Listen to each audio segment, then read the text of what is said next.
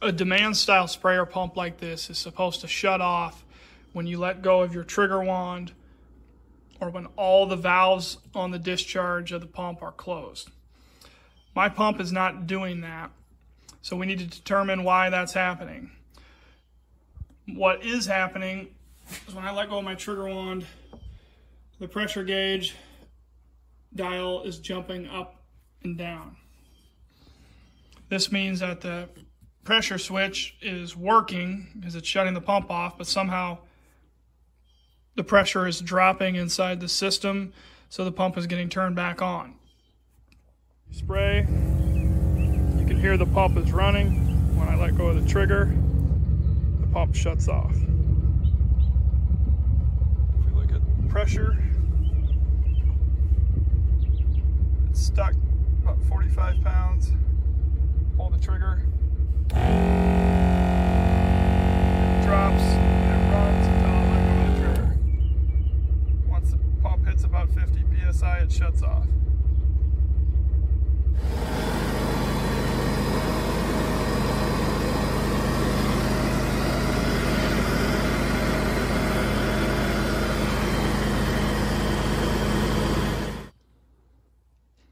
Now we know that the motor runs when the pump is turned on, and we know the switch is actually shutting the motor off. But somewhere, either a leak or in the regulating valve, liquid is still getting through, even when this regulating valve is closed and nothing should be bypassing back to the tank.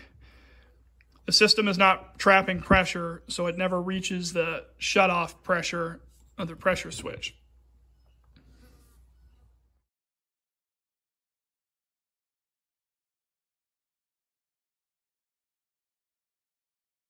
But as you can see when you look in here, even though we've gotten this tightened down as much as it'll go and all these valves are closed,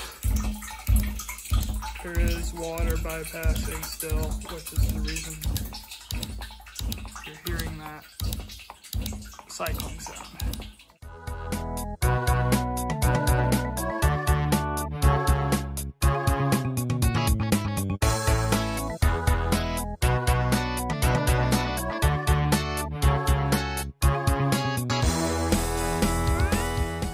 Okay, so I took apart the regulating valve, which is pretty simple. Once you have it disassembled from the sprayer, you just take off the top, which is the adjustment knob. There is a tiny little pin that you can punch out.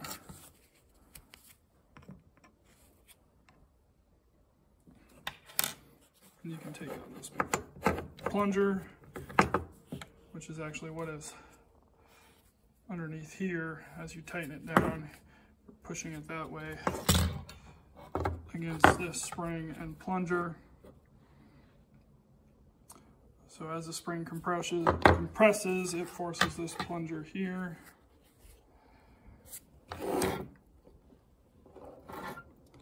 Down inside here to seal up that port, which is coming out of our pump. And as this opens to let water flow, it's going to bypass out here and then through also to our pressure gauge here.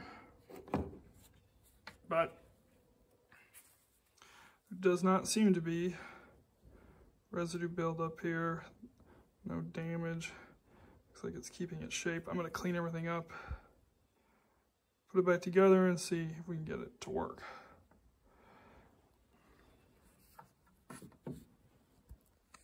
It's not cycling so quick. It's happening a little bit slower.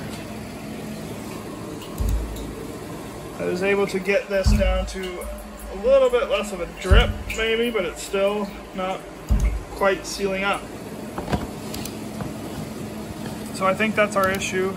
All right, a final test here is we've plugged off the port where we have our regulating valve where it was. We plugged it off, pump's running, water is pumping into this bucket. If I shut this off, the pump should completely shut off. And it does. So we know the switch is working, pump is working fine. We know it's a regulating valve. Unfortunately, cleaning it up even though it looks good, it's not shutting off. So I might try to clean it a little more with soapy water, let it dry overnight, see if we can get it to shut off. But as of right now, I'm fairly confident that is the issue.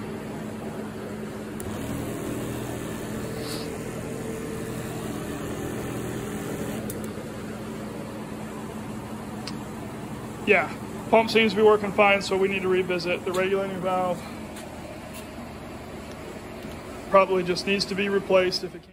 So I got my new pressure regulator to install here on the sprayer and make sure that that fixes the issue with the pressure switch not shutting the pump motor off.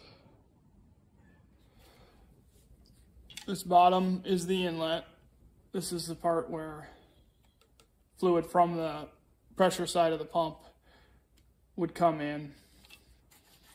This knob adjusts your pressure. If you close it all the way down, that pushes the piston down and keeps any fluid from coming through here. So that means that we are operating at our highest pressure because we're not letting any fluid bypass back to the tank. If we open this all the way up, you're opening this valve, so more fluid is going to go back into the tank. Therefore, you're going to have a lower operating pressure. The old regulating valve, the outlet, I have this barbed fitting. There's no hose on it. It just sticks down into this hole and fits in there nicely. So we're going to take that out and put it in the new one.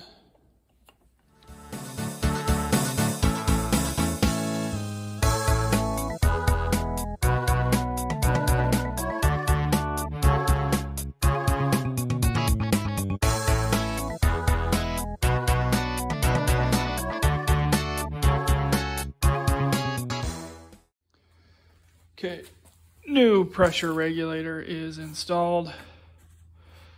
I've got the valves off, but power is to the pump. So pressure switch is working, motor is not running.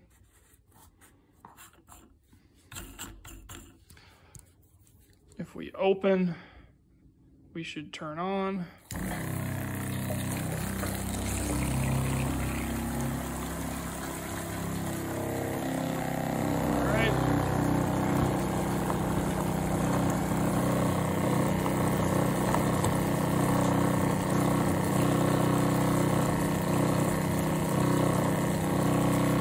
It's pretty low pressure because we're just open flowing back into the tank here.